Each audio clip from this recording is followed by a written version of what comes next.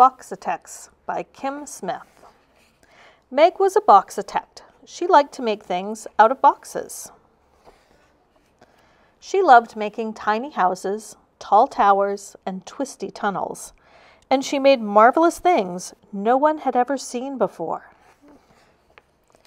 Meg was proud of her work. She could make boxes into anything. Meg's mother was proud too. She thought Meg was brilliant and creative. So Meg's mother sent Meg to Maker School, where she could be even more brilliant and creative. At Maker School, there were blanketeers, spaghetti techs, tin foilers, and egg cartoners. There was almost any kind of maker you could imagine. But Meg was the class's first Boxitect, and that made her feel special. At school, Meg learned all about Boxitecture. She learned how to make her structures useful, strong, and beautiful. Meg loved everything about Maker School. Until Simone showed up. Like Meg, Simone was new. She was also brilliant and creative. Worst of all, Simone was a Boxitect too. And she was already making things Meg had never dreamed of. In class, Simone would point out ways Meg could make her constructions a little straighter, more wind-resistant, and less boring. So Meg told Simone she should build things that were less bumpy, sturdier, and much prettier. On the last day of school, the class's annual maker match was held to see who could make the most amazing thing. There was just one rule. You had to work as a team. But Meg didn't want to work with anyone, and neither did Simone.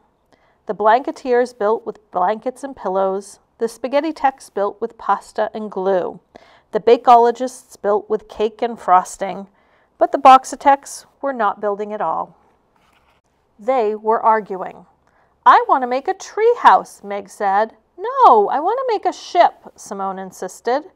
Meg drew a line down the middle of a very large box. "I'll take this half, you can have the other." "Fine," said Simone.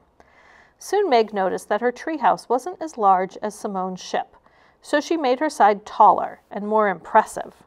When Simone noticed that Meg's treehouse was taller than her ship, she made her side higher and more extraordinary. Slowly, Meg and Simone's creation grew bigger and bigger. They both built and built until there wasn't a single box left. And at last, they finished. "What is it?" asked a classmate. "I've never seen anything like it," said another. The teacher said, "It looks like it might." Achoo! Crash! "Your side was too wobbly," shouted Meg. "Your side was too heavy," cried Simone.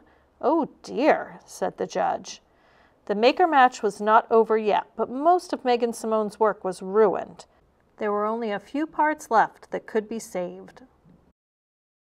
"If we combine my treehouse with your ship," Meg started, "we might be able to make one thing," finished Simone. The Boxitects decided to call a truce so they could finish the match. Working as a team, Meg and Simone quickly joined the remaining pieces together until they had created something new. At the end of the maker match, the Boxitects hadn't won first place, but they had a different way of making brilliant and creative things, working together. And they each gained a new friend. What should we make next? How about a buoyant bungalow or a motorcycle mansion?